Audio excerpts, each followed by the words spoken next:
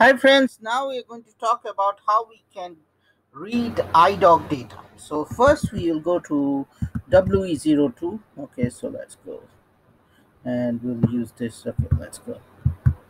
We'll go to WE02 and here this is the transaction code to check IDOCs. Okay, and if I go here and if I click on one of these IDOC, okay, so this is the IDOC, and here you can see this is the data record and it's not so friendly to check all these data. Okay, how will you know?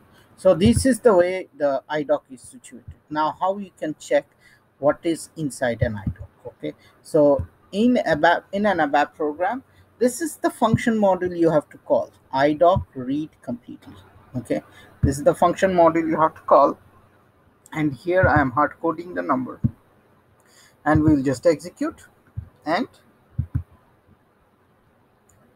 we'll execute here, and I can show you the in the debug how it is. So if you see here, I have the status records. So if you notice, this is the data record and here is the status records, and here you will see all the status records is here. So if I double click on it, I get the status records. Okay, so eventually it will come.